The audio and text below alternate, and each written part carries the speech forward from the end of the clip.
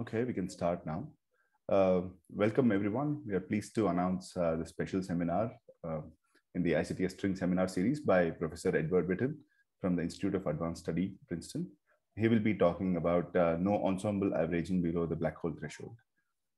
Thanks again, Professor Witten. Yeah. Thank you for the introduction and also for the invitation to give this talk. So it's based on a paper that I've indicated here. So let's first remember the basic idea of holographic duality between an ordinary quantum field theory on the boundary of spacetime and quantum gravity in the bulk. So if you want to compute the partition function of a conformal field theory, of boundary conformal field theory on a D manifold M, you sum over all manifold X, whose dimension is one more. All manifold X of dimension D plus one.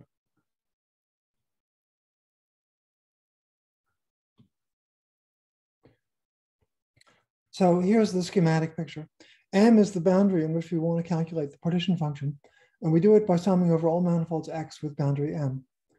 And then we integrate over the metric, sum over matter fields, weighted by the exponential of minus the action, and so on. Now, this works very well as long as the boundary M is connected. But there's a puzzle as soon as the boundary isn't connected. Here I've considered a case where the boundary consists of two components, M and M prime. And as I've drawn, it's possible to have a connected boundary, it's possible to have a connected bulk manifold X, even though the boundary is not connected. So how do we interpret amplitudes associated to a connected Euclidean signature bulk manifold X, whose boundary is disconnected? In the case I've drawn, the boundary is the union of two components, M and M prime. Well, in such a case, it looks like the path integral on X is trying to compute a connected correlation function between the partition functions Z of M and Z of M prime of the two boundary components.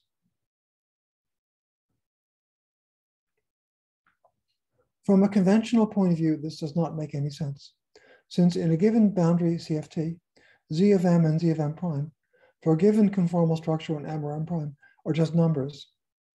In other words, in a conventional point of view, it seems that we're trying to calculate the connected correlation function between two numbers, like the connected correlator of 3 and 7, which of course doesn't make any sense. A new perspective came from JT gravity in 2 dimensions, which is a simple enough model that it could be fully analyzed. In that case, since the gravitational theory is in 2 dimensions, you'd expect the dual to be an ordinary quantum mechanical system on the one-dimensional boundary, characterized by a Hamiltonian H. Assuming the boundaries are compact, they're just circles. Say of circumference beta and beta prime, in which case we'd expect the partition functions to be the trace of e to the minus beta h or e to the minus beta prime h. But Saad, Schenker, and Stanford showed that JT gravity is not dual to a particular quantum mechanical system with a definite Hamiltonian, but to a random matrix ensemble. In other words, an ensemble of Hamiltonians, with the Hamiltonian a random matrix drawn from an ensemble that they characterized. Averaging over a random ensemble of H's naturally, well, first of all, it makes the partition function a random variable that depends on the random variable H. And once the partition function is a random variable, naturally you can get connected correlation functions.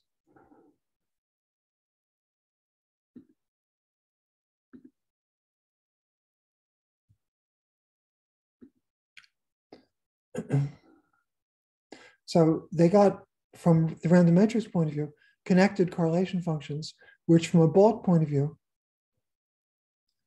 one would interpret as resulting from the contributions of connected manifolds with disconnected boundary. So this picture with the connected bulk but the disconnected boundary matched the fact that H was really a random matrix rather than a definite Hamiltonian.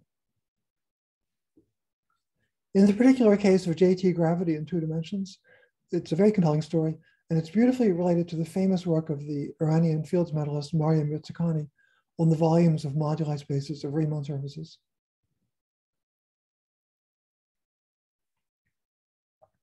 Now, that suggested that possibly the resolution of the puzzle is the same in examples of the duality in 3 or more dimensions. Saying the resolution is the same is that there isn't a definite boundary theory, but rather an ensemble of boundary theories. But there's an obvious objection to this proposal, which is that in standard examples of the duality, there's no suitable ensemble of boundary theories. In many much studied examples of the duality in dimension 3 and higher, constructed from string/M theory, it's believed that all the parameters in which the boundary theory depends are known, and that the bulk theory depends on all the same parameters. For example, there's ADS 4 times S7 and ADS 7 times S4. The only parameter is, if you keep the maximal symmetry, is a positive integer n. And n can be measured, well, n is a parameter of the boundary theory, but it can also be measured in the bulk because, for example, Newton's constant depends on n. Or n can be measured as a certain flux integral over the sphere, S7 or S4. So n is the only boundary parameter, but it's also a bulk observable. So for a given bulk theory, which has a definite measurable n, there's no possible ensemble of boundary theories. There's only one. Many other examples have more than one integer parameter, sometimes also real parameters. But in many cases, all parameters of the boundary theory are known, and the bulk theory depends on all of the same parameters. So in a given bulk theory, where you measure the bulk, all the parameters, what could one possibly be averaging over in an ensemble average? So on that grounds, I think it seemed relatively clear that in standard examples of the duality in dimension 3 and higher, there actually is no ensemble, and therefore there's a problem with the proposal to interpret disconnected boundaries in terms of ensemble averaging. In this talk, we'll sharpen the puzzle by arguing that there's a class of observables that are not subject to any apparent ensemble averaging, in the sense that these particular observables only receive contributions from manifolds with connected boundary. These are what we could call sub-threshold observables, where the threshold is the black hole threshold. I'll basically make precise the assertion that as long as you look at states that are not black holes, you don't see any evidence for ensemble averaging.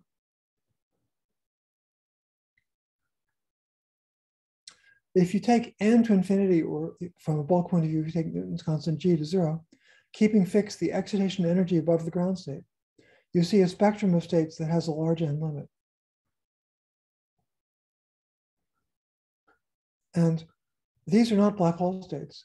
And the proposal is that the energy spins and couplings of these states are not subject to ensemble averaging. These are all the states in the following sense.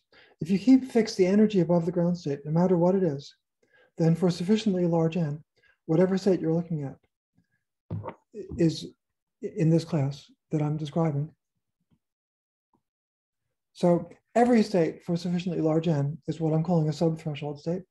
And therefore, in a certain sense, I'm telling you that I'm going to argue that the energies, couplings, and spins of all states are not subject to ensemble averaging. I put n spins in parentheses because the spin is a discrete parameter. One might have anyway assumed it couldn't be affected by ensemble averaging. So more broadly, I'll claim that an observable that can be expressed just in terms of energy, spins, and couplings of the sub-threshold states will receive contributions only from manifolds with connected boundary. Another way to describe the observables not subject to ensemble averaging is that they're the observables that can be computed by integrability. So there are examples of ADS-CFT duality that are integrable for large n, not all examples, but some important examples. And not in those, but when you do have integrability, you can't study the black holes by integrability, but you can study a large class of observables by integrability. The claim I'll make is that the observables you can study by integrability are precisely the ones not subject to ensemble averaging. integrability precisely accesses everything that isn't a black hole. So people who are studying integrability never feel that they're studying an ensemble of theories. It feels like it's a definite theory. So I'll be saying that from the standpoint of integrability, there's no hidden ensemble. So the concrete evidence will come entirely from the three-dimensional case and from studying classical solutions in which ADS3 is replaced by a different classical solution of Einstein's equations in 3 dimensions with the same conformal boundary, or with the appropriate conformal boundary, depending on what observable we study. Edward, can I ask a question? Please, yes. So this is a statement about observables which involve operators whose energies don't scale with n squared, with n, but That's rather right. are constant. But is there a statement to be made for observables that involve operators whose energies scale with n, but with a power that is smaller than 2? Or appropriate power that is available? That's a good question. Until you got to the statement less than 2, I was going to tell you that the ones whose energy scales like n squared are subject to ensemble averaging. Yeah. I think it's worth studying it more. I don't know the answer. Okay, thank you. I feel that, I'm not sure. I feel that the answer will be similar to the question of whether you can study them by integrability. My guess is that whatever you, I don't know, but I suspect that what you can study by integrability will never show a sign of ensemble averaging. And anything you could call a black hole will show a sign of ensemble averaging. Okay, thank you. And I wouldn't be surprised if everything is one of those two, but I don't know. So if there's really a class of observables not subject to any ensemble averaging, that strongly indicates that there's no ensemble averaging. In examples of the duality derived from string/M theory in dimension 3 and above. But that raises the question, why does anything appear to have apparent ensemble averaging? I'll also make a proposal for that at the end of the talk. So any other questions before I go ahead and explain what's the evidence for the conjecture or for the claim? Yeah, I have a question. Yes.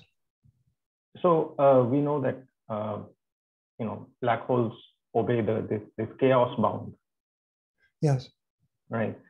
And they don't just obey, it's saturated in the gravity. Saturated, that's right. And as you said, integrable versions of ADS-CFT do not include systems with black holes, right? Well, no, the system has black holes, but observables that involve the black holes aren't accessible by integrability. There's a subtlety. Right. Okay. So okay. when you have a model that's integrable for large n, it's integrability enables you to study what happens for large n keeping the energy fixed. Mm-hmm. It doesn't. Integrability fails if you take large n with the energy of order n squared.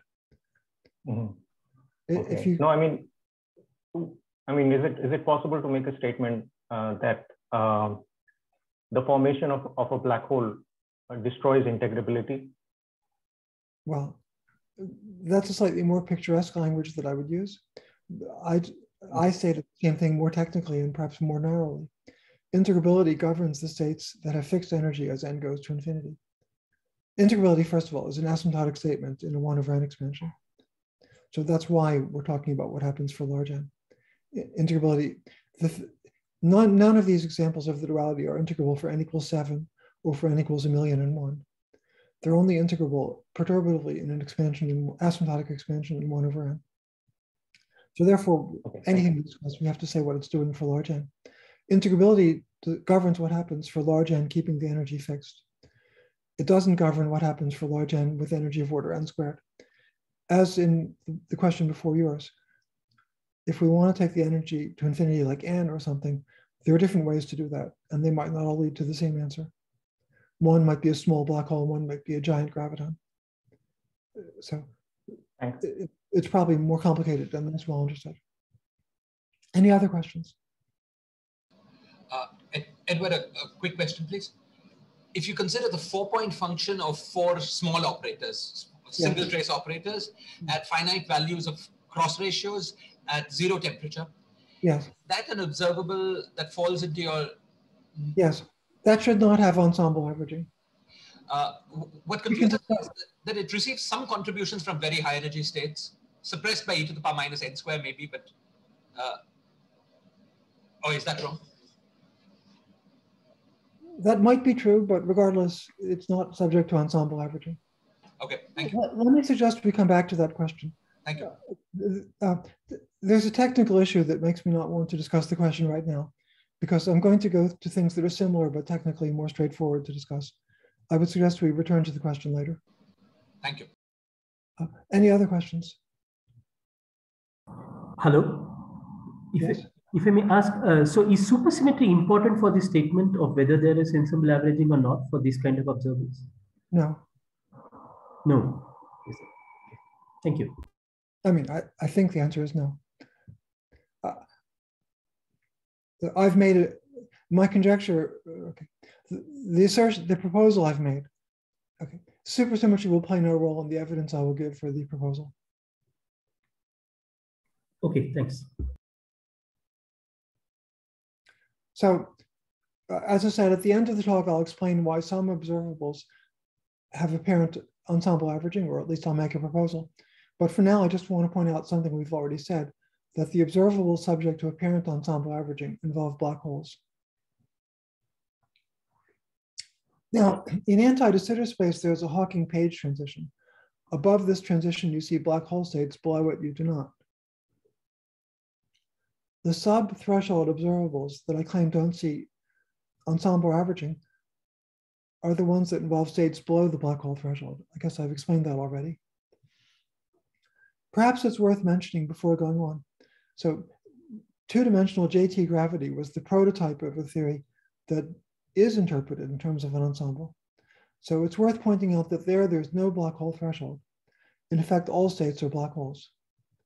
That's why in that example, everything seems to be subject to ensemble averaging. Anyway, let's discuss 3 dimensions. So even before ADS-CFT duality was understood in general, Brown and Hanot discovered that in an ADS3-like universe, that means in a universe asymptotic at spatial infinity to anti-de Sitter 3 space, there's a boundary stress tensor let me finish, as if there's a 2D conformal field theory on the boundary of the universe. In terms of Newton's constant G and the radius of curvature L, the central charge of the stress tensor is 3L over 2G. Sorry, there was a question? Would you also say that de Sitter theory should always come with an ensemble averaging? De Sitter space? Because there are horizons always. I don't understand de Sitter space to say anything useful. In other words, regardless of whether I answered yes or no to the question, I don't know a good quantum description of de Sitter space. For anti-de Sitter space, we have an understanding in which we can make precise statements. But anything I would say about de Sitter space would be vague. Now, so Brown and Hanot discovered this stress tensor. There's a lot more to a conformal field theory than a stress tensor. But with the modern understanding, we really believe that in various string/M3 examples, there really is a 2-dimensional CFT with this value of C on the boundary of an asymptotically ADS3 universe. Now, if you take a 2-dimensional central CFT of central charge C, its ground state energy is minus C over 12. And with the Brown-Hanot formula for C, we could write minus C over 12 as minus L over 8G. G is Newton's constant, L is the radius of curvature. And we're usually interested in the case where G is very, very small, keeping L fixed, because that's where we have a semi-classical picture of gravity that we're trying to interpret quantum mechanically. So another way to say it is that the analog of large N in our previous discussion is large C. So we're going to be anything we understand from the point of view of gravitational path integral is an expansion for large C, which, as you can see, means it's an expansion for G being much less than L. For large beta, the partition function of any quantum system, trace e to the minus beta h, is dominated by the ground state, assuming it's non-degenerate and unique. So the trace will go for large beta as e to the minus beta e naught, which is e to the plus beta L over 8G. So in particular, the partition function grows exponentially for large beta. And it grows exponentially for a large beta, and the coefficient of the exponential is very big if G over L is small, the usual semi-classical regime for gravity. How is this exponential growth reproduced in gravity? Well, recall the Einstein-Hilbert action, where I've omitted boundary terms, which turn out to be not important in 3 dimensions. On shell, the scalar curvature is in 3 dimensions is -6 over L squared. So, well, the second term is a multiple of the volume, and on shell, the first term is the multiple of the second. So on shell, the action is a constant times the volume. Now, of course, normally volumes are positive. However, in ADS CFT, you're usually interested in manifold X with a non-empty conformal boundary. Such an X always has infinite volume. But after suitably adjusting the boundary counterterms, you can define a finite renormalized volume V sub r. And there's a renormalized version of this formula. If everything was finite, the action would be V over 4 pi G. In the ADS CFT correspondence,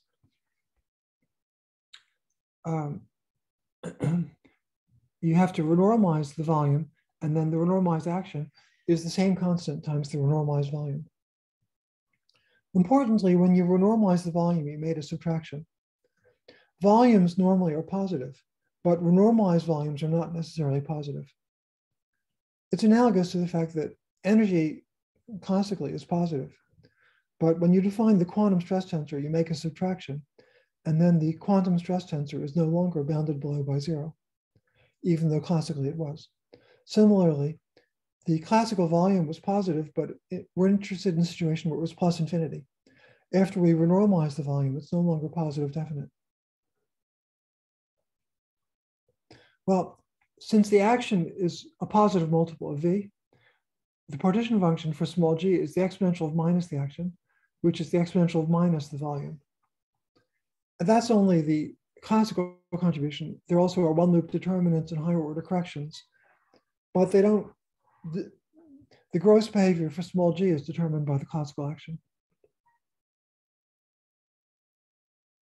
So for now, what we really care about is the exponential dependence on g, which comes entirely from the classical action.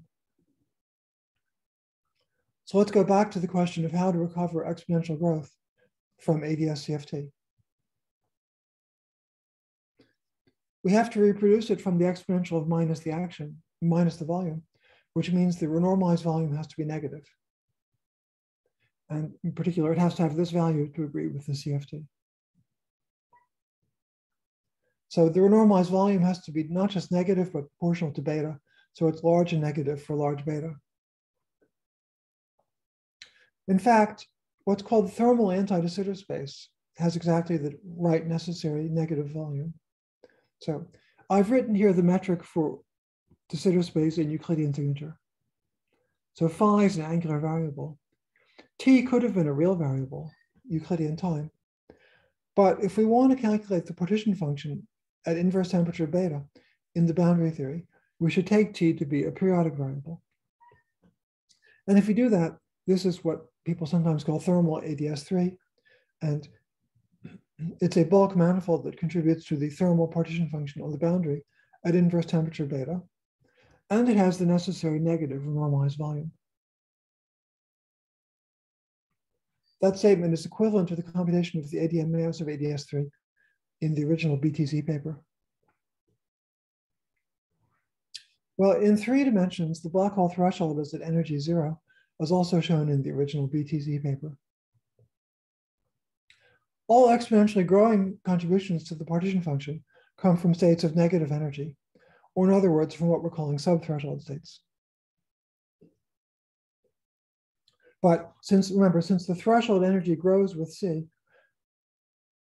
if you look at a state, well, if you look at the kth state above the ground state, it's a subthreshold state when C is sufficiently large. Or if instead of fixing that it's the kth state above the ground state, if you fix that it has an energy of 72 GeV above the ground state, again, it's way below the threshold when C is large. So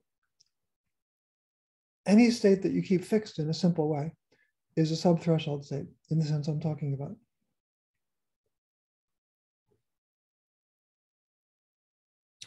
States above the black hole threshold have positive energy, and the propagation of such a state through imaginary time beta gives an exponentially decaying factor, not an exponentially growing factor.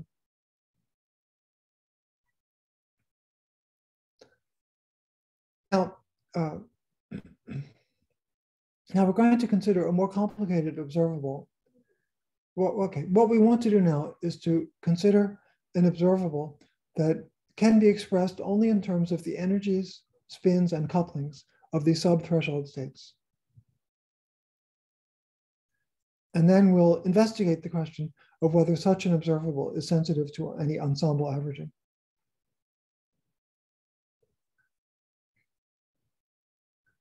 So, well, we'll think about the partition function of the boundary CFT on a genus 2 surface M.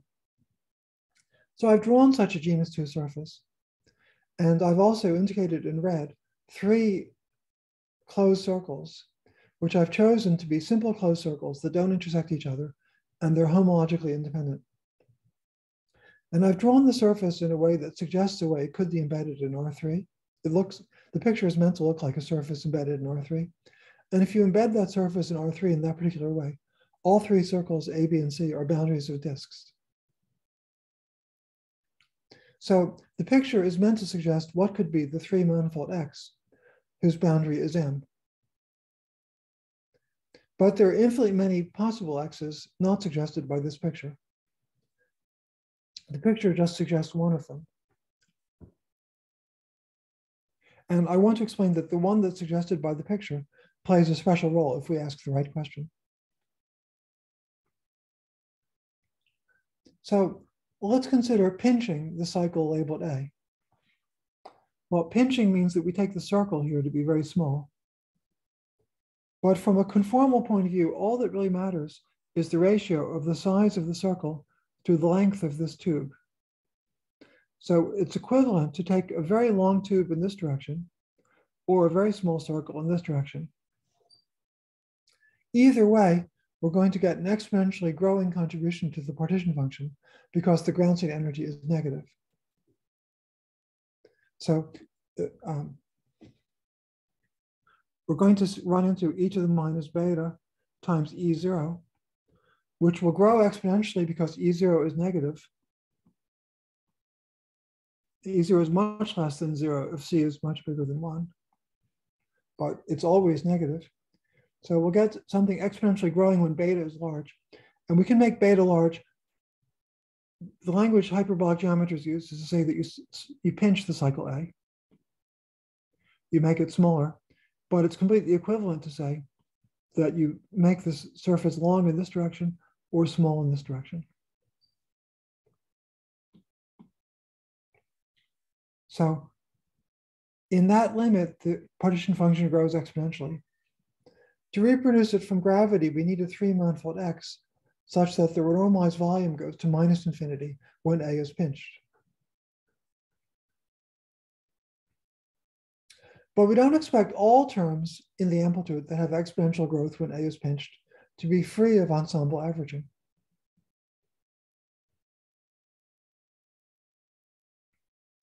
That's because even if the state propagating through A has negative energy, there may be black hole states propagating through B and C.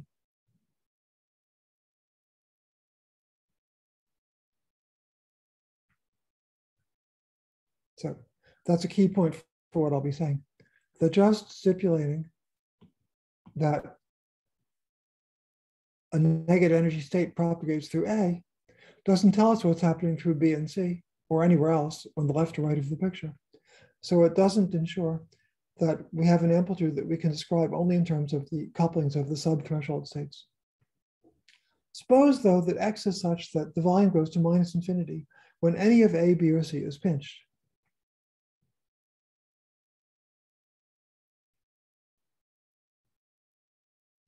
Well,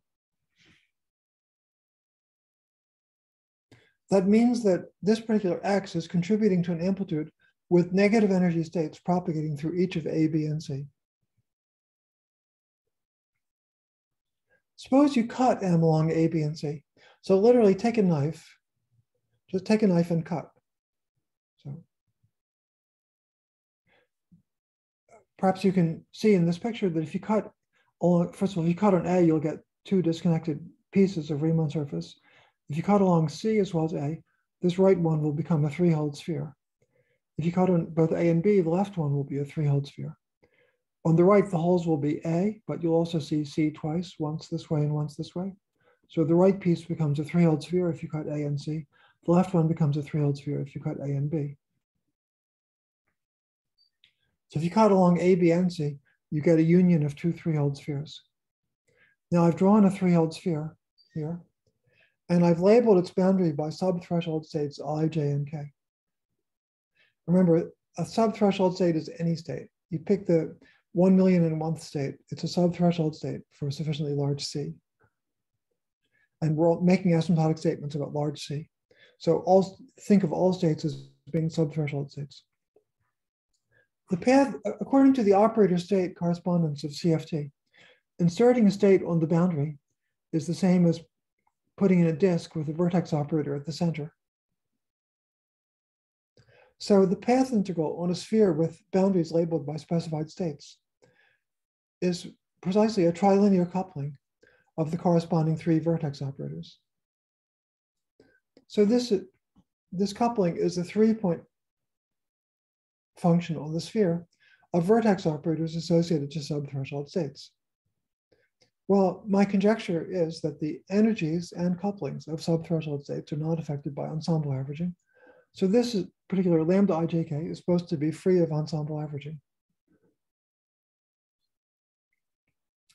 According to our basic hypothesis, the energies and spins and trilinear couplings of the sub-threshold states are not affected by ensemble averaging. I have a question, Edward, if you don't. Yes. Why are you assuming that the IJK are sub-threshold? I mean, there can be other states But they could be positive energy that can propagate, right? Yeah, sorry, right. Okay. Suppose that X has negative renormalized volume when any of A, B, or C is pinched. So there's a beta 1, beta 2, and beta 3. Yes. And the partition function is a sum of something like lambda ijk squared times e to the minus beta ei, e to the minus beta prime ej, e to the minus beta double prime ek. You take all the betas large and you look at the part that grows exponentially in each of the three channels simultaneously. So the whole partition function has contributions from all states. And it has pieces that don't grow exponentially for large beta. But if we pick lambda ijk squared depends on C. Sorry.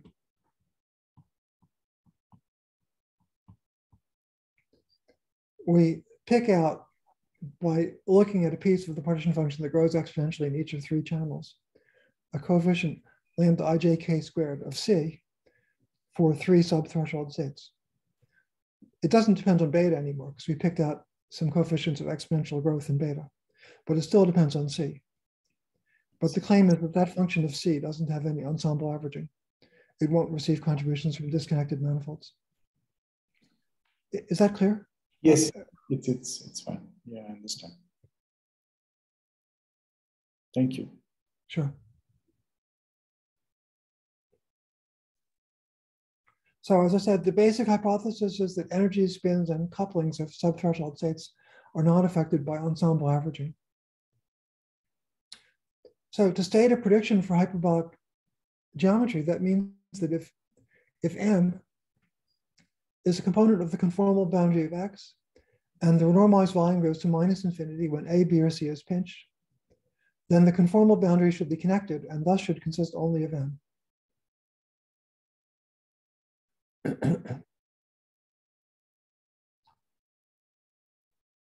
So I hope it's clear why I'm stating this, why this is the conjecture I'm stating. To get exponential growth means a negative volume. So if X is such that its volume becomes negative when you pinch any of A, B, or C, that means that X is contributing to an amplitude in which sub-threshold states are propagating here, here, and here. But an amplitude with sub-threshold states in each of those channels is proportional to lambda ijk squared, where lambda is the coupling of those three states. I'm saying that these couplings of sub-threshold states don't have ensemble averaging. So it must be that this X has a connected boundary. Edward, just one clarification. Yeah. By sub-threshold states, you mean in this case states with energy less than 0, or states which have finite gap above the vacuum? It's the same, because when we do the gravitational path integral, we're discussing asymptotic behavior for large C. So since the ground state energy is going to -infinity with C, the gap to the black hole threshold is C over 12 and is diverging. So, but I could consider a state with a gap which is C over 36 or something like that, which is still a negative energy state.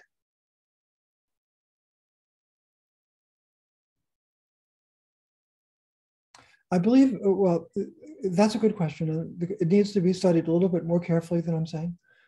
I believe if you take any gap that grows with C, it will be enough for this argument. Okay, thank you. Sorry, any gap from the black hole threshold that grows with C, I think will be enough. Okay. Because then you have exponential growth. Mm-hmm. And therefore you can only get a contribution if the renormalized volume is negative when any of A, B, or C is pinched. Okay, thank you. It might be it has to grow linearly in C. You might want to look at the precise inequalities stated in our appendix. But the co-author, who's an expert in hyperbolic geometry, was trying to rewrite the appendix with slightly sharper statements.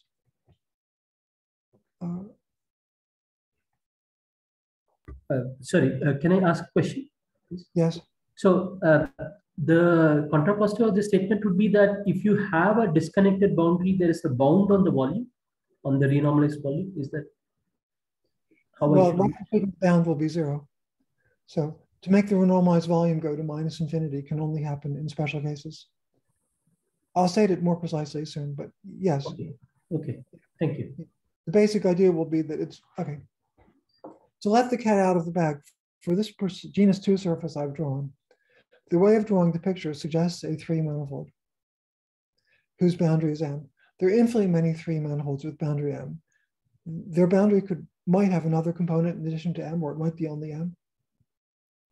But there's a unique solution of Einstein's equations whose renormalized volume has the property stated here that goes to -infinity when A, B, or C is pinched.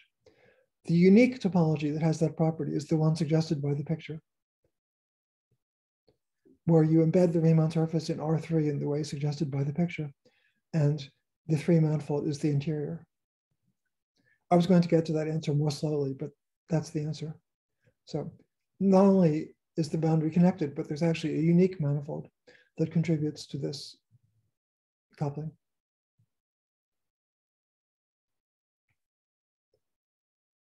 So we would expect this statement to have a genus G generalization for every G bigger than 2. So if you take a surface of genus G and cut it on 3G minus 3 independent circles, it'll decompose into a union of 2G minus 2 3-hole spheres. I've drawn it here for G equals 3, where you need 1, 2, 3, 4, 5, 6 circles, and you get 4 3-hole spheres. If the renormalized volume goes to -infinity when any of the 3G minus 3 circles is pinched, we expect the boundary to be connected and to consist only of M. So the mathematical part of my paper with Jean-Marc Schlenker consisted of proving two statements that together tell precisely which x's can contribute to a genus G subthreshold amplitude. So one statement is that when you pinch a circle, the normalized volume goes to -infinity if and only if the circle is the boundary of a disk in X. Second statement is that if 3G minus 3 independent circles are boundaries of disks in X, then the boundary is connected and consists only of M. And moreover, X is what's technically called a Schottky manifold. A Schottky manifold is the kind of manifold you think of first. So if I take this picture of a genus 3 surface, it looks like it's been embedded in R3 in the way I've drawn the picture. It's actually hard to draw a genus 3 surface in a way that doesn't suggest a way to embed it in R3. And when you embed it in R3, the interior is what's called a Schottky manifold topologically. So this second, or the last part of the second statement is telling us what I said here, that the only X whose volume goes to -infinity in all 3G minus 3 channels simultaneously is the one suggested by the picture. What makes Riemann surface theory subtle is what's hard to see when we draw this picture. When we draw the picture, it looks like there are 3G minus 3 circles that are all, first of all, the picture suggests an embedding of the Riemann surface in R3. And then for that embedding, each of these 3G minus 3 circles that I've drawn is the boundary of a disk. Namely, this one's the boundary of that disk, this one's the boundary of that disk, and so on. What makes Riemann surface theory subtle is that there were infinitely many ways to embed the same Riemann surface in R3. And for each embedding, there would be a different set of circles that would appear to be distinguished. So that's harder to show. Professor Witten, I have a question. Yes. When you say 3G minus 3 independent circles, do you mean homologically independent? Yes, yes. I was trying to avoid technicality, but they're homologically independent, non-intersecting circles. Okay. Up to diffeomorphism of the surface, it's like this. In other words, a genus G surface with 3G minus 3 independent circles in this sense. No, my question, the first homology group of a genus G surface is has rank 2G. So how can you actually how can you actually have 3G minus 3 independent circuits? They're independent in the sense that these are independent. They're not linearly independent, but I see. Okay. They have distinct homology classes, but I think also they don't have any relations with coefficients of 0, 1, and -1. They're exactly like this. The interesting picture is exactly this picture, up to diffeomorphism of the whole surface. Okay, thank you. So Edward, sorry, one clarification, please.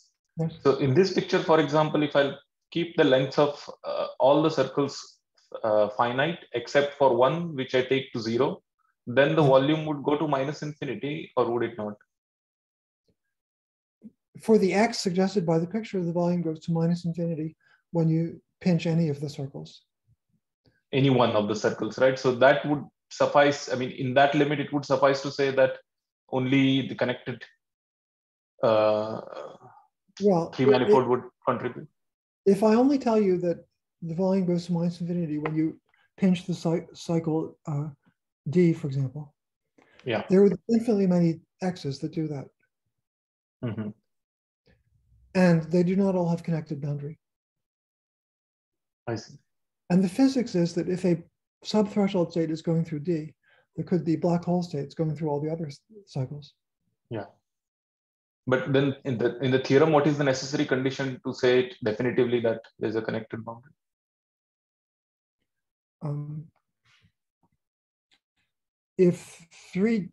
We have a stronger result in the paper, but for the statement we need is this: if 3G minus 3 independent one cycles are boundaries of disks, where independent one cycles means one cycles arranged like this. Okay. So for genus 3, if these 6 circles, or any 6 circles equivalent to them by diffeomorphism of the whole surface. Okay, thank you. These circles are all boundaries of disks. Then X has a connected boundary and consists only of M. And moreover, okay, X is the obvious X suggested by the picture. The reason we're interested in the possibility that these cycles are boundaries of disks is the other statement, that the volume goes to minus infinity if and only if gamma is the boundary of a disk. Sorry, Edward, as you're saying, there could be multiple manifolds where the whose volumes goes to minus infinity. So there is some sense in which this particular X has the least negative volume, like the one where everything is getting pinched. Well, I'd have called it the most negative. This particular X has a volume, in this picture, has a volume that goes to minus infinity in any of 6 limits. If you only asked for the volume to go to minus infinity in 5 of the 6 limits, there would be infinitely many possible X's, no matter which 5 you picked. Right. I'm just worried if in principle we would sum over all of them, and if those had more negative volume, because minus infinity is a bit of is a limit, right? So do we have to order these various X's in sort of by their volume? No, it's a little bit better than I've said. So if a cycle is the boundary of a disk, the volume goes to minus infinity, like e to the minus beta times E naught, which is minus C over 12. So e to the plus beta C over 12. The volume, when you pinch, the volume either remains finite or else it diverges precisely in this fashion. So if we take 2 of them to be pinched, it would be beta C over 6. Is that right? Well, 2 of them have independent betas. So it would be better to call it e to the minus. Yeah, beta 1 plus beta 2 C over 12. Yes, that would be better.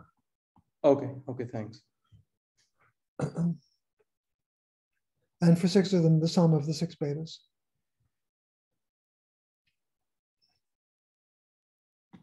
So, I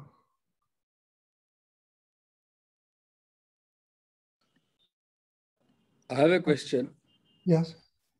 So is the understanding that when you have black hole states propagating in the intermediate states, you have to sum over all possible manifolds?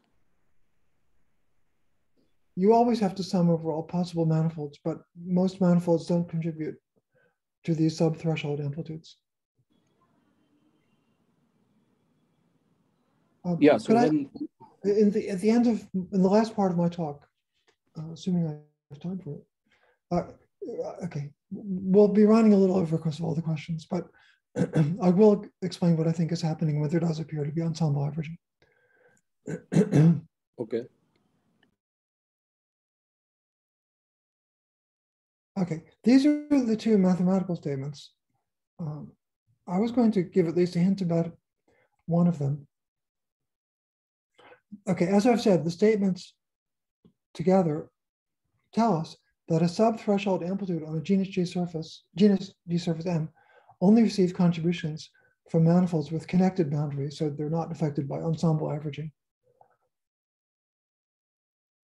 So the statement that there's only one X, we didn't need it, but it's a nice simplification.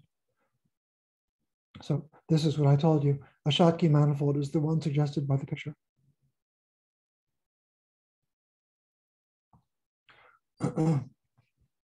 So to the extent that a sum over classical solutions is enough, genus G sub-threshold amplitudes can be computed just by the sum over Schottky manifolds. So there were 2 mathematical assertions. The easier one to prove is that if there are a lot of compressible cycles in,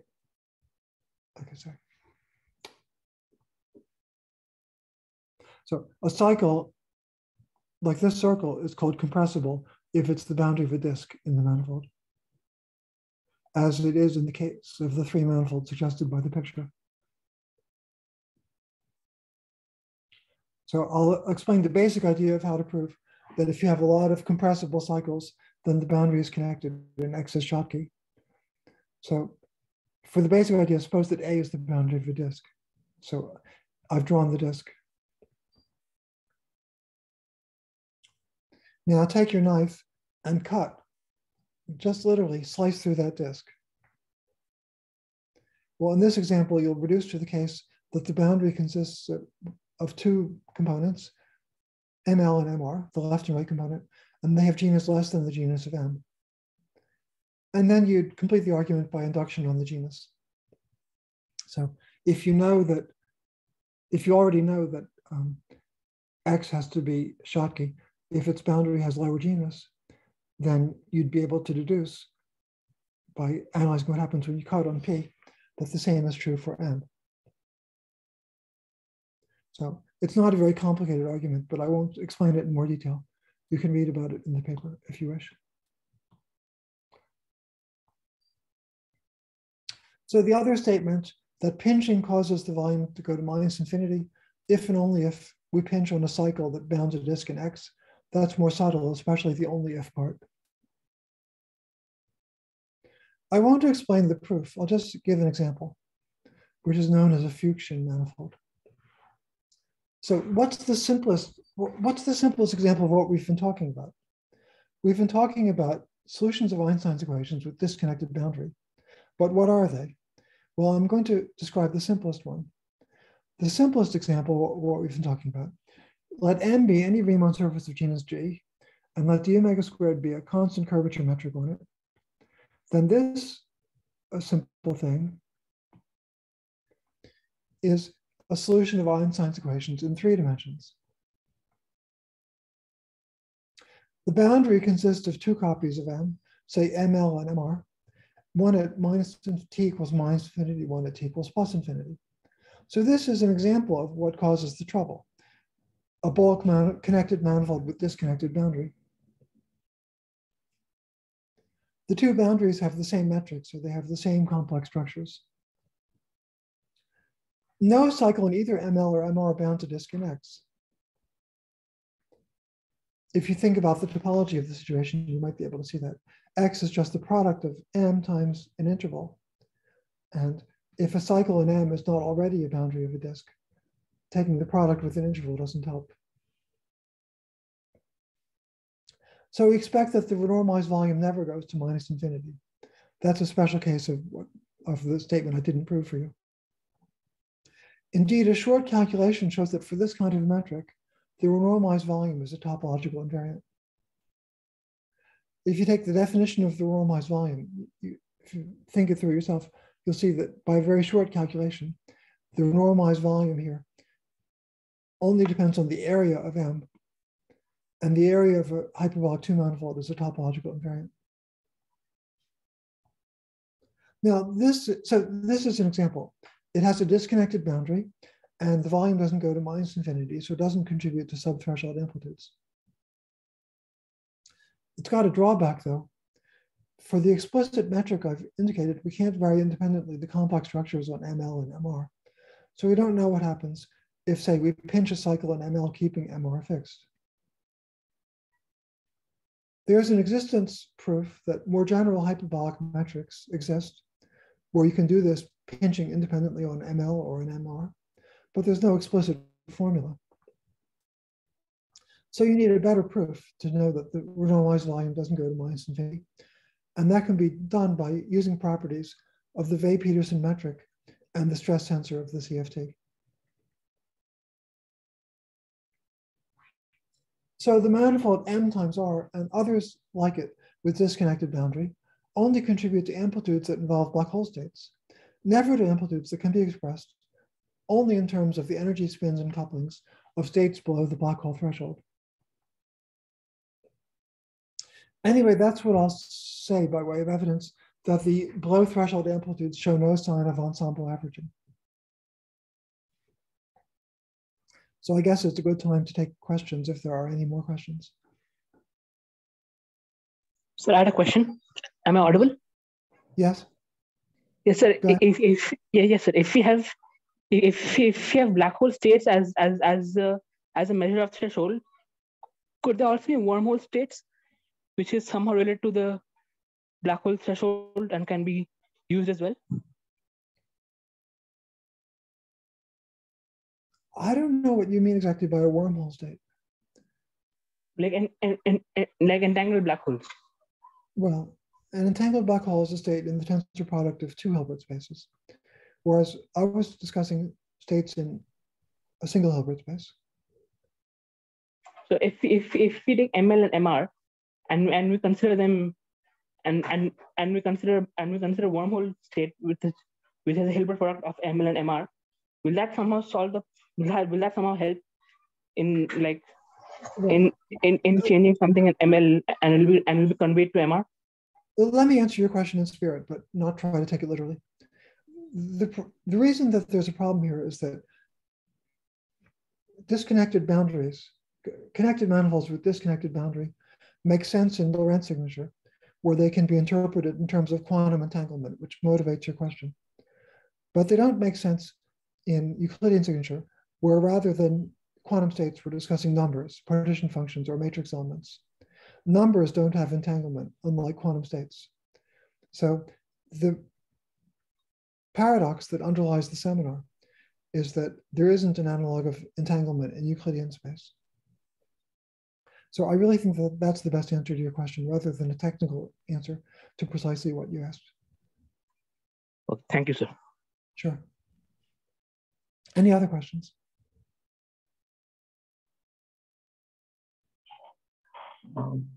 Yeah, I have a naive question. Yes. So when you refer to these states propagating through certain cycles in the boundary manifolds, what exactly does that mean? Like when you say that a state is propagating through a cycle, that in quantum field theory, I'd like to be able to change the color, but I'm not good at it. Sorry, I better not try to change the color. So pretend this is red, even though it's not. Sure. So the partition function, here's an exact statement in quantum field theory.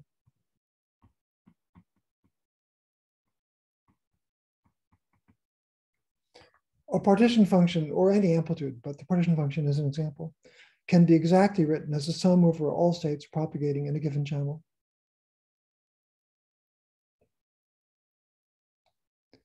And I call the state I, the state propagating in that channel. That's what quantum states are good for in quantum field theory.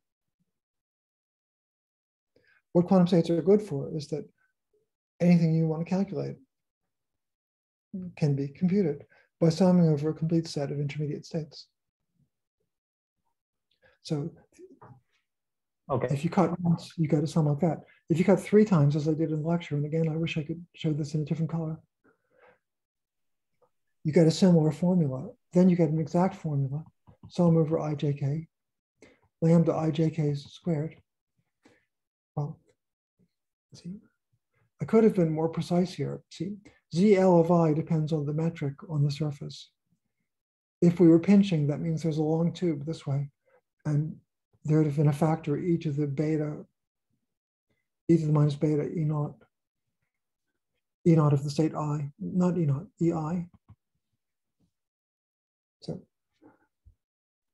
if I define these partition functions on the left and right with the tubes in between projected out, then I'd have had such a formula with explicit factors of the energy of the state.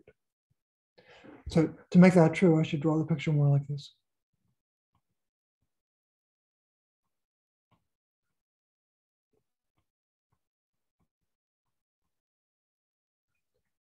So I'm propagating through an imaginary time beta. There's a state I. I have an exact representation of the partition function. It's a sum over all states. Each state is weighted by a factor e to the minus beta ei times factors on the left and right, which I'm calling ZL of I and ZR of I, that don't depend on beta. They're, if you like, we take only this part of the partition of the manifold to compute ZL or ZR.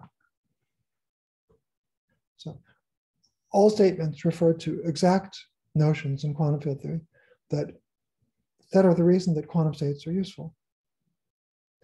As I said, before the seminar started, I was briefly talking to one of your colleagues who works on loop upon gravity.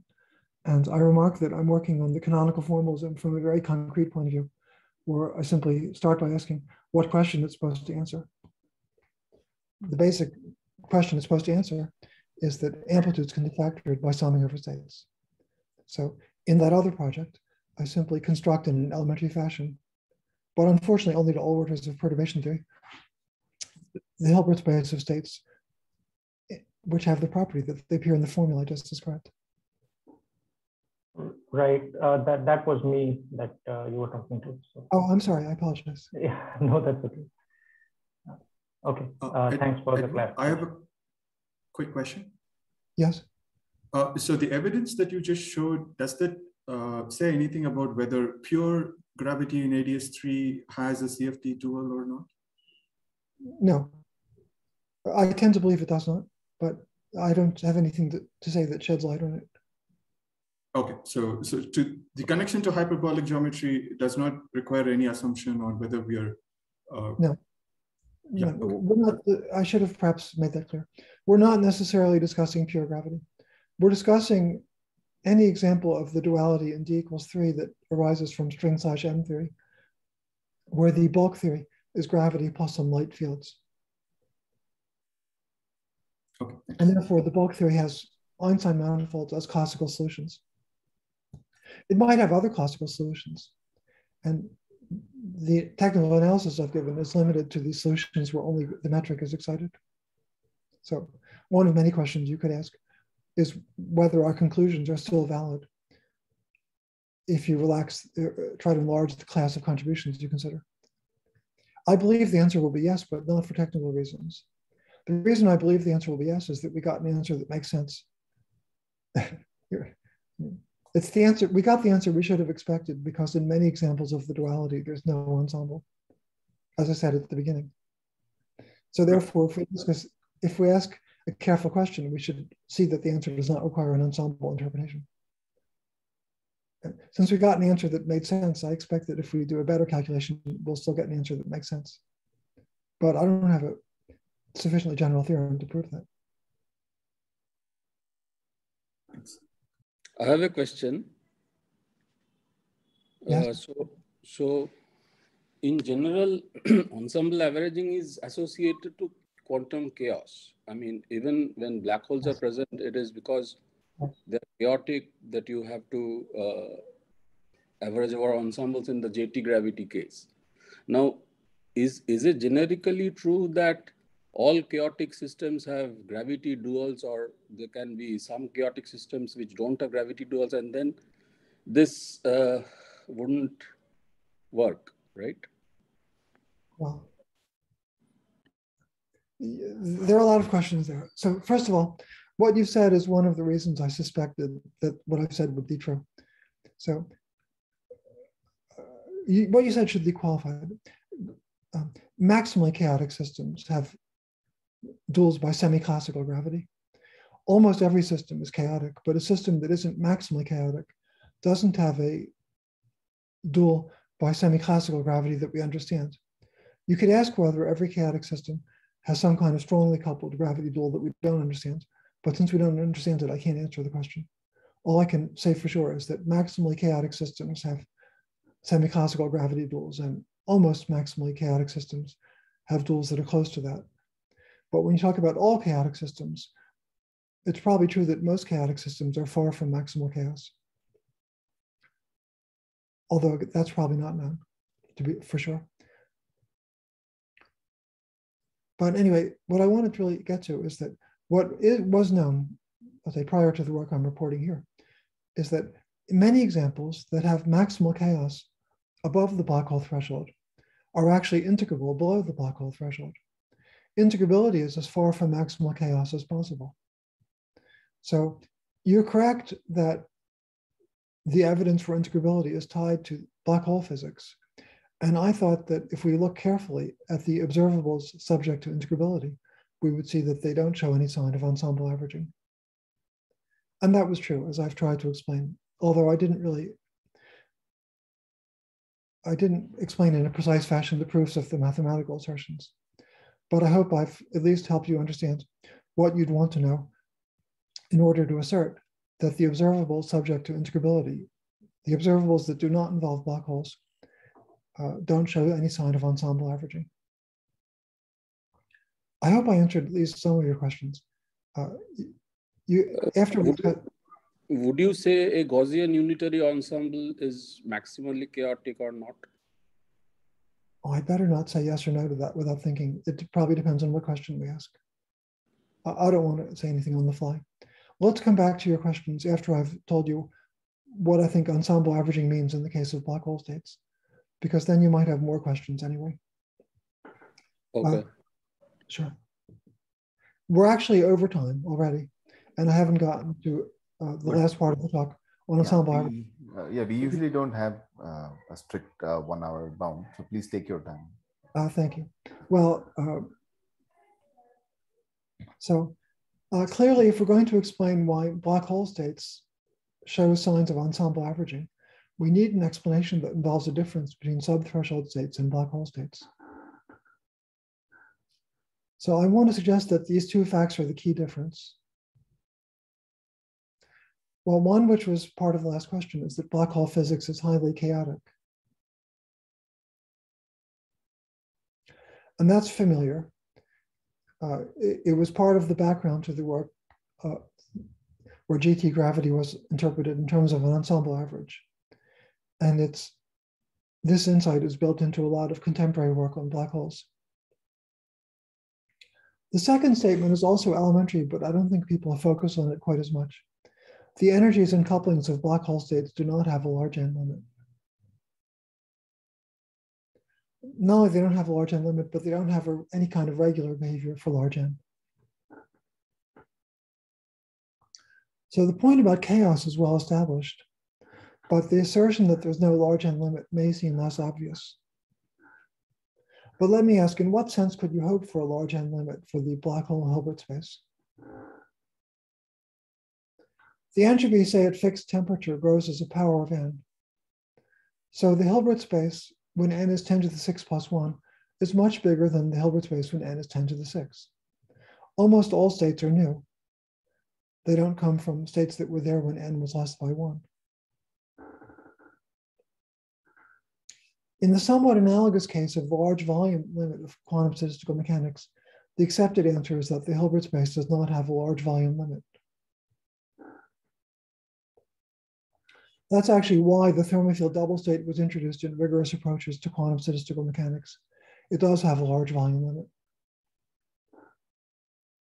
Likewise, in the black hole case, the thermofield double entangled state of two black holes has a large N limit. But there's no reason to believe there's any unknown sense in which the black hole Hilbert space has a large N limit. In saying the black hole energies and couplings do not have a large N limit, I mean that in the most general sense that you could think of. I mean they have no regularity for large N beyond what we already know. What regularity do we already know? Well, we know that the entropy and similar averages over the spectrum is a smooth function of energy, spin, and N. We also know that certain averaged functions of couplings, such as this average, but sorry, I shouldn't have written a sum. Well, if I'm writing a sum, I should have weighted the sum by energies so that you pick out certain energy bands.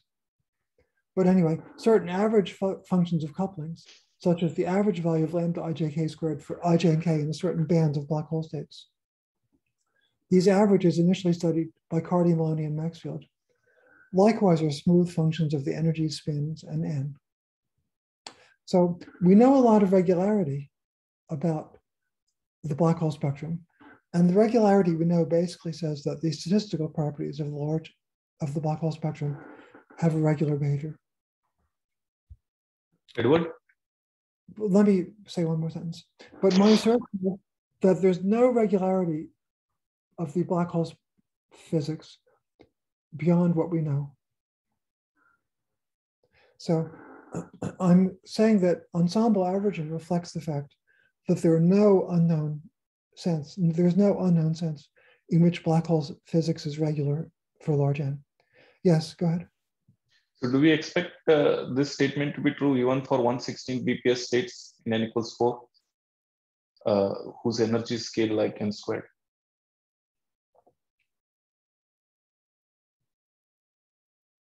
That's a good question. So Those have black hole horizons, I assume, since their energy scale is n squared. Yes. Yes, right.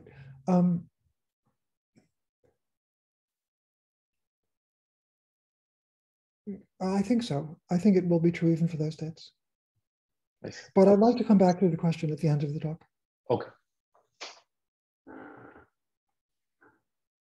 So I'm going to proceed assuming that there are no surprises. There's no unknown sense in which black hole energies and couplings have any simple behavior for large n. I'm going to assume that the only simple behavior is what we already know, that various statistical properties have a smooth behavior. Given this, consider any observable curly W that only depends on the Hamiltonian H sub n of the black hole states in a theory with given n. The most important such observable is the partition function for sufficiently small real beta, but we can consider any W. I think what I'll say will be clearer if for the moment we consider a more general W. Chaos means that as far as any simple measurement is concerned, Hn looks like a pseudo-random matrix drawn from an ensemble that's determined by the thermodynamic functions. If the spectrum has no regularity for large n except what follows from thermodynamics, this suggests that the Hn for different n are independent draws from an ensemble of random matrices, where the ensemble is characterized by the thermodynamic properties, such as the entropy as a function of energy and other conserved charges. Two qualifications are needed, which are stated here. One, the ensemble itself depends non-trivially but smoothly on n, since the entropy is a smooth function of n. Two, as I'll explain at the end, the Hn for different n are not truly statistically independent. They're only exponentially close to being statistically independent.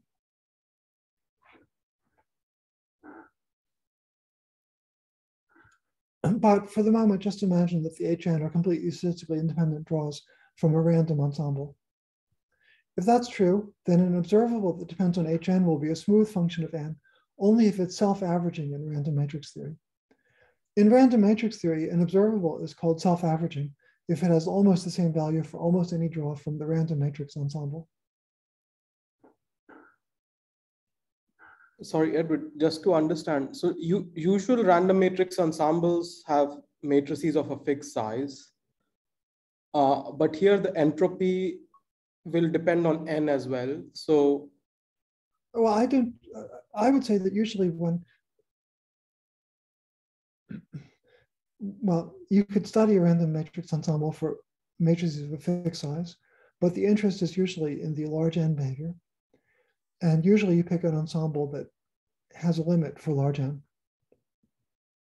Here, we're also interested in the large n behavior because we're doing some kind of asymptotic analysis for large n when we do the gravity partition function. But it's not true that our ensemble has a limit for large n. It depends smoothly on n instead. For example, the entropy is n squared. Okay, maybe I'll ask you again at the end. Thanks. I have a question. The Yes. different ensembles could depend differently on the couplings as well, right? Not only Yes, n. yes.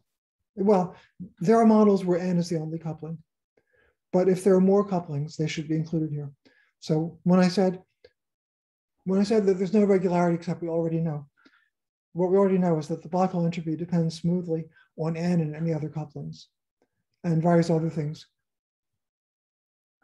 Well, whatever we know, we know is a function of all the couplings. No, so in general, it's not necessary that n be different for different ensembles. You could have different couplings which differ them. Well, when we do the gravity path integral, we're making an asymptotic expansion for small g. So here, when I say n, I just mean a coupling that g depends on and that controls how big Newton's constant is. So when I say large n, you could think of it as being small g. You could replace n in my statement by any parameter that Newton's constant depends on. And we're discussing what black hole physics looks like when Newton's constant is getting smaller. So the statement is that there's no regularity except what we already know. We're not going to discover any surprises. We're not going to discover any miraculous new regularity of black hole physics, except that it has a nice statistical behavior. It's governed by quantum mechanics, but we're not going to discover, for example, that the black hole spectrum in some presently unknown sense has a large n limit. What I'm asserting is that apparent ensemble averaging reflects the fact that there's no surprising regularity that we don't know about already for black hole physics. Did I answer the question? For instance, G Yang-Mills is related to the G Newton, right? Yes. In N equals 4, say, super Yang-Mills theory. So even if you keep N fixed and vary G Yang-Mills, it would vary. No, that's not. You don't go if you vary G Yang-Mills keeping N fixed, you don't go to a limit where the gravitational path integral is under control. What you do is just you make the radius of curve. You make things worse. You make the theory more stringy, but you don't make gravity more weakly coupled. Sorry, the gravitational path integral is really controlled by N. Okay. So people usually, okay. Well, but I think it'll turn out, if you think more carefully, maybe you should let me proceed with what I'll be explaining. I think what I'll be saying will be valid in any limit where the gravitational path integral is under control, so that the discussion of ensemble averaging arises. So for example, the partition function is believed to be self-averaging for sufficiently small real beta, but if we give beta a sufficiently large imaginary part, it's believed to be no longer self-averaging. With presently known methods, we can only calculate smooth functions of Newton's constant, which I'm calling n. So we can only calculate the expectation value of W if W is self-averaging in random matrix theory. Remember, self-averaging means that W is more or less the same for every draw from the random matrix ensemble.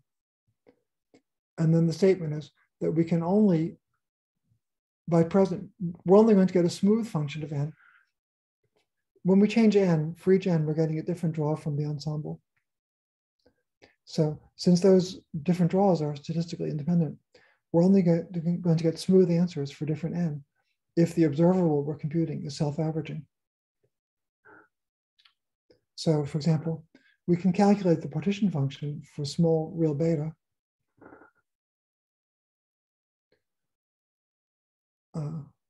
Well, anyway. We can calculate the expectation value of W if W is self-averaging, but not if it isn't. However, if W is not self-averaging, it may still have a non-zero average in random matrix theory. In that case, its average would be a smooth function of n, which we might be able to calculate with known methods.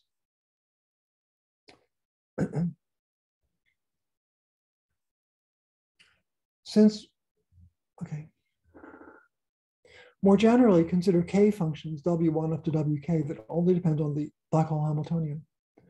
Whether or not the W's are individually self-averaging or have non-zero averages, their connected correlation function may have a non-zero average in random matrix theory. If there is a non-zero average, we might be able to calculate it. So what present methods might be able to calculate are smooth functions of n that would really be averages in random matrix theory. So for example, if there are two of them, we might be able to calculate something like this. If this expression has a non-zero average in random matrix theory, we might be able to calculate that. That's what I mean by this sub C, the connected correlator. But present methods wouldn't enable us to calculate anything that depends in an irregular fashion on n or g. Now, these general considerations don't tell us how we're supposed to do the calculation. And I can't prove the answer. But let's specialize to the case that the W's are all partition functions with different values of the betas.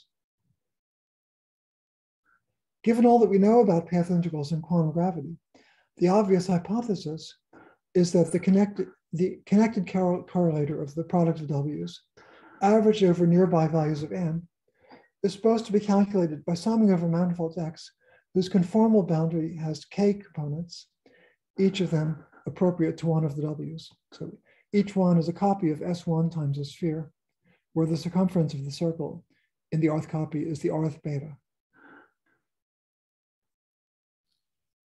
So nothing I've said proves that this is how we're supposed to do the calculation. But I have explained that the observables we might be able to calculate are in one-to-one correspondence with the methods of calculating the observables that we have. And therefore, the obvious hypothesis is to match the observables with the calculations. So this is the obvious hypothesis to interpret what we're calculating in the gravitational path integral. So the proposal is that this is the meaning of connected amplitudes with disconnected boundary for the case that the boundaries all have this particular topology. The reason for that topology is just that if the observable is a partition function, then this should be the topology. With more general, the reason I considered this, well, I considered this observable first because random matrix theory, by considering observables that only depend on the Hamiltonian, means we're discussing random matrix theory rather than random CFT. Random CFT is certainly understood less. If we want to consider more general boundary manifolds, we have to talk about pseudo-random CFTs and not just pseudo-random matrices. So what would we mean by a pseudo-random CFT? Well, the couplings lambda ijk of black hole states are constrained by suitable crossing relations that they satisfy. If you want to satisfy the crossing relations and all other CFT axioms exactly, then it's believed that there's no appropriate ensemble from which they can be drawn. That's the paradox we started with at the beginning.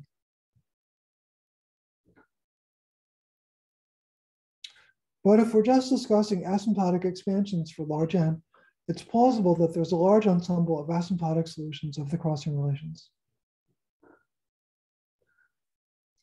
That would be analogous to the following. Unitary and physically sensible relativistic S matrices are believed to be scarce, but in low energy effective field theory, there's a vast swampland, parameterized by the coefficients of all possible local operators in the effective action of relativistic S matrices that make sense to all orders in a low energy expansion. So the proposal would be that the CFT that governs black hole states for a particular value of n, if you're only able to asymptotic expansions for large n, it looks like a pseudo-random draw from a vast swampland of effective CFTs that only makes sense asymptotically for large n, not exactly. For nearby but different values of n, you get almost independent pseudo-random CFTs. So observables that are sensitive to the black hole spectrum are smooth functions of n only to the extent that there are self-averaging quantities in random CFT. So we can only compute quantities that have non-zero averages in random CFT. What we compute are smooth functions of n that are smooth approximations to the observables of interest. So going back to the question with which we started, when we compute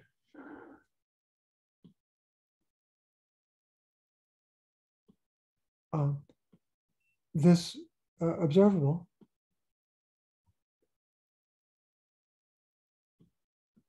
by summing over all connected manifolds X, whose boundary has k components and is a disjoint union of them, what we get is a smooth function. This should have been a smooth function of n, not m. That's really an average value of the observable we're discussing, averaged over nearby values of n. That's the proposed interpretation of the apparently ensemble averaged answers we get from the gravitational path integral. So a short summary is ensemble averaging is really averaging over nearby values of n to get a smooth function of n. We don't actively average over nearby values of n. We're trying not to, but we sort of get an implicit average over nearby values of n because what we're able to compute are smooth functions of n. Can I ask a question, Edward, at this point about the last slide? There is a, as you know well, that in simpler models, we have the phenomenon that there are phase transitions of higher order at large n. Yes. So so what will happen to this statement of that ensemble averaging leads to smoothness in n? Will there be a problem?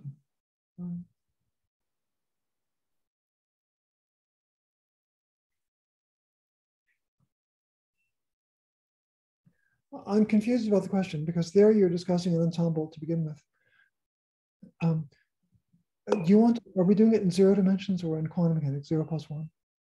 Well, we know explicitly only in lower dimensional models. I mean, in 0 dimensions, one, 0 dimension or 0 plus 1. Well, in 0 dimensions, the two are quite different because in 0 dimensions, it's a random unitary matrix that you're talking about. So there isn't anything that's not ensemble averaged as far as I can see, below or above the transition. But in 1 dimension, you're discussing a definite quantum mechanical system with a large n limit. And what I was, sorry. I'm confused about whether there's a good I mean, I was just trying to say that given those examples which you mentioned, the phenomenon of having a phase transition at large n may also be present in a more complicated theory in higher dimensions, for example, in n equal to 4 super Yang-Mills theory. Yes, yes. Well, it is, of course. They're talking about transition. But then in that case, these averages may not be smooth, actually, functions of n. Well, usual observables are smooth functions of n. Take the unitary matrix model. Yes. If you take the trace of a finite number of trace of u to the k for log finite k goes to infinity. Yes. The product of finite many observables of that kind is a smooth function of n. I think it's a good question whether you can find something that's sensitive to physics above the transition and which is not smooth as a function of n. I don't know what it would be, but I wouldn't rule it out. Okay. You have to try to imitate trace to e to the minus beta h, where beta has a large imaginary part.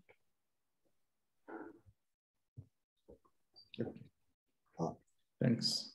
A problem with the analogy, if you take the unitary matrix model, is that it is an ensemble average. The analogy is better if we had something that isn't ensemble averaged. If we do the same model in 1 dimension, it's a definite quantum mechanical system. Yes. I believe it would be true that there would be low energy observables that wouldn't look like ensemble averages, but I don't know whether there are high energy observables that would appear to be ensemble averaged. Anyway, there are potentially good questions there in either 0 or 1 dimension, but I can't say more on the fly.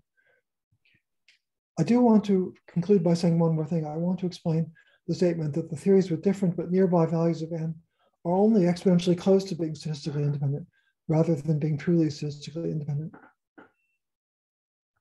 That's because in known examples, the theories with different n are unified in string/m theory and are connected by domain walls. So here again is a manifold with 2 different boundary components, a connected manifold with disconnected boundaries. But now I've wrapped a brane in the interior, and that wrap brane causes a jump in n. So the n is different on the 2 boundaries. If one has n, the other has n plus 1, assuming the brane charge is 1. So this manifold computes a connected correlator between partition functions with different values of n. That connected correlator is not 0. But it's small because of the brane action.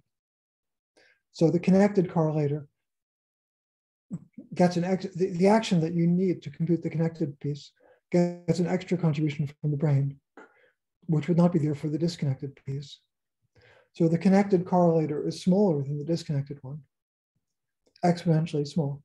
So that's what I meant when I said that for different values of n, the black hole Hamiltonian is only exponentially close to being statistically independent for different values of n. Thank you. That's what I had to say, I guess. To summarize, I give an evidence that the energies and couplings of states below the black hole threshold are not affected by ensemble averaging And I've proposed an interpretation of apparent ensemble averaging for black hole states. Thank you. Thank you, Edward. Thank you for a great talk. Let's all thank Edward. Any questions?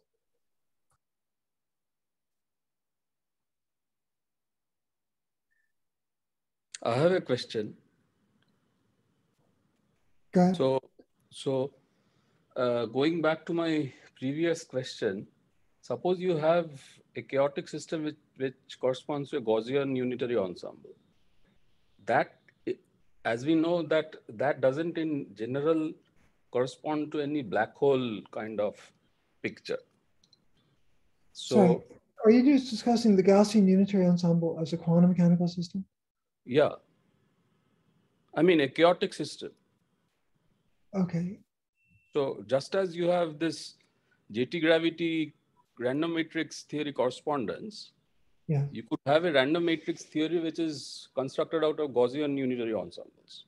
Yes. And those wouldn't correspond to any black hole states like the JT gravity case. So in that case, would you say that this picture works? Oh, sorry. Well, let me try to interpret your question as follows. Take gauge theories that are integrable for large n. Yeah. For fixed energies, they're definitely not chaotic, far from chaotic. They still can have what you might want to call a Hagedorn transition rather than a Hawking-Page transition. They still have deconfinement transitions. Yeah. And above the deconfinement transition, there might be no semi-classical black hole interpretation. Nevertheless, the physics above the deconfinement transition is chaotic. If you ask a question sensitive to the chaos, yes, I think you will get an analog of ensemble averaging.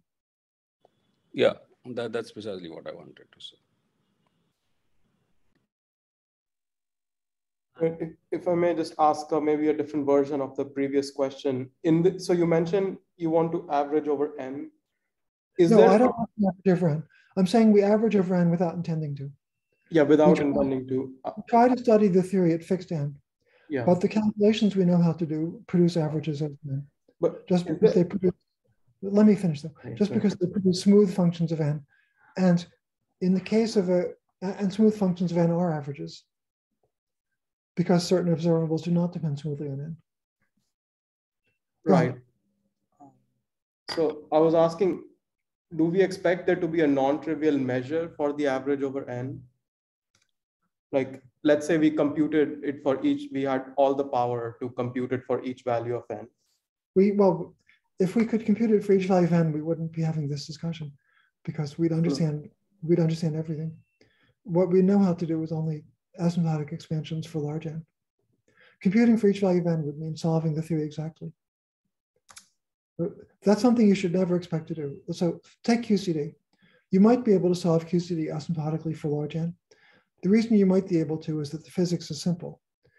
For large n, QCD is a free field theory with energies, masses, and spins that we don't know, but nevertheless a free field theory. For large n, asymptotically in the 1 over n expansion, the physics is still simple. It's a weakly coupled theory that can be described in perturbation theory with some massive spins and couplings, which again, we don't know. But it's imaginable to know that stuff. For n equals 4, we do more or less via integrability. It's not imaginable. Let me finish a little bit, if you don't mind. It's not imaginable, for example, for n equals 3 to ever solve QCD. That describes things like nuclear explosions and neutron stars.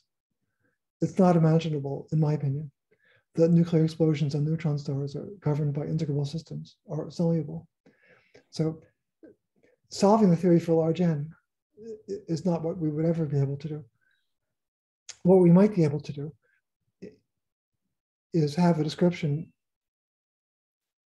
of the bulk theory for large n that in some sense made sense and made unitarity or resolution of some black hole paradoxes manifest. But we would, anyway, proceed with the question. Yeah, I guess I'm not asking it very clearly, but because if there is a proposal that the gravity is computing averages over n, yes, it might not come with just a flat measure dn, right? So if we are averaging over some nearby values of n. Yes, yes. I've given this talk a few times, and I think you're the first person to ask a question that draws attention to the weakest points in the proposal. So the weakest point in the proposal is that saying that gravity computes averages over n is a somewhat vague statement without being able to explain precisely what kind of average over n gravity is computing. Yeah. So I'm correct. Thank you. Okay. And then I wanted to ask, so let's say we complexify the metrics on the manifolds M. Yes. So that would be computing things like the spectral form factor. And, yes. And so is there a theory for hyperbolic manifolds with complexified metrics in which you could make similar statements? Because, yeah, that's my question. If you complexify a little bit, since hyperbolic manifolds are real analytic, they can all be complexified a little bit. But I don't think people study very much what happens when you complexify them a lot.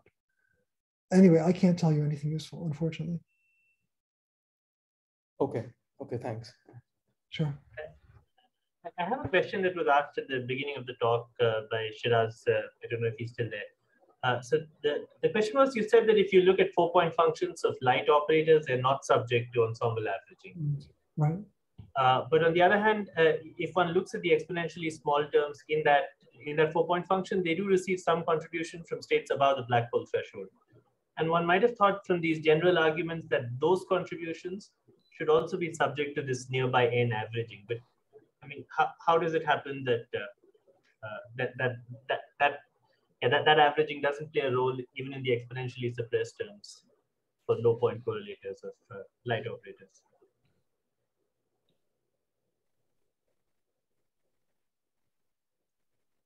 Well, let me tell you something very naive.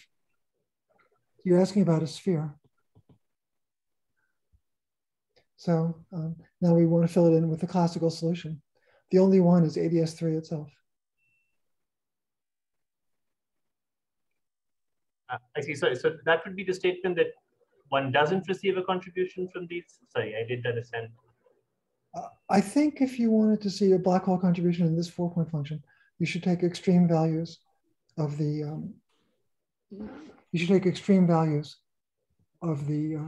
cross ratio, or something like that. Could I make a comment on this? I was just thinking during the talk. If we go to the CFT rho variable, it maps the entire Z plane to a unit disk. So then the contribution of any operator goes like rho to the H, where H is the dimension of the thing. And rho is always less than 1. So if H scales with C, that contribution is 0. That's... It's not 0, no, it's exponentially suppressed. I mean, but that's what you expect. I mean, even the loss of factorization is in the same form, no? I mean, it's rho to the C, so it's something that's exponentially suppressed with C, but it's not 0. Well, yeah.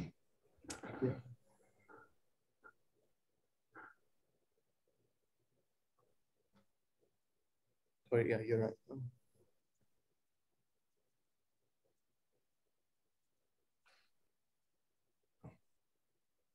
You see, there isn't a classical solution that's going to do what you're trying to describe. And I'm actually claiming there's nothing that would do what you're trying to describe. We could make it slightly, I see, okay. Okay. So my lecture was limited to classical solutions.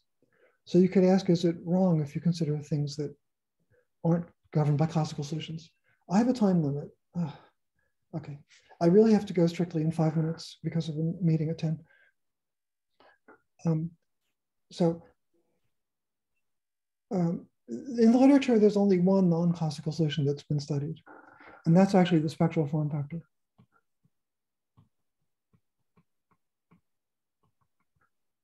Well, it was somewhat inspired, I guess, by Saad, Schenker, and Sanford, but Cutler and Jensen discussed it in terms of a path integral on a non-classical solution, which had 2 torus boundaries. It wasn't a classical solution, but it had the same they proposed a formula for the partition function on T2 times R.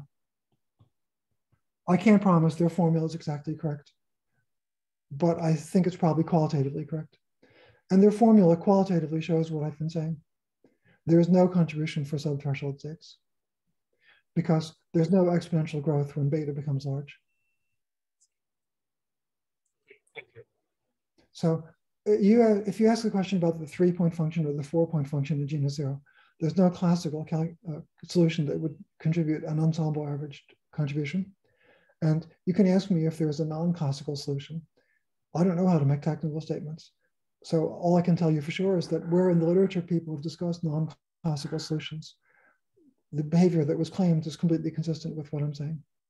So yes, I'm claiming that there's no contribution like you're asking about. Okay, thank you. Sure. Sorry, can I just ask a very quick, very naive question? I know you have to go, but a very quick answer would be very helpful, I think. Okay. So, so you have these classical solutions which actually can time evolve into a black hole. Like, you can start from a state which is not a black hole, but you can like collapse and form a black hole, right? So how would you interpret those states?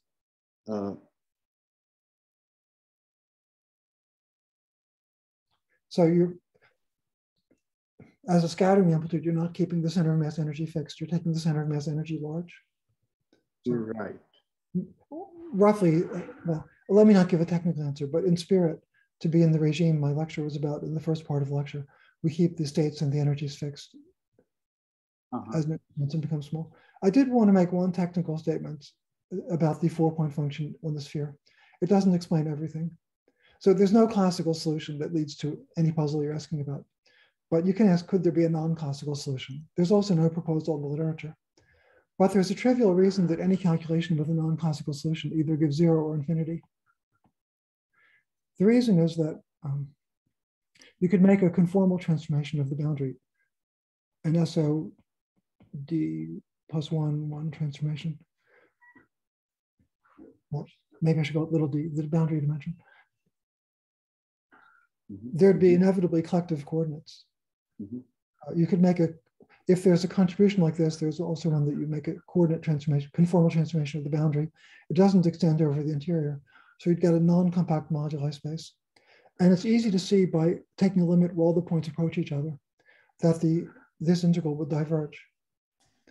So although the literature doesn't contain any attempt at a non-classical contribution to this, it's easy to see that any such contribution is either 0 or infinity. So I assume it's 0 actually.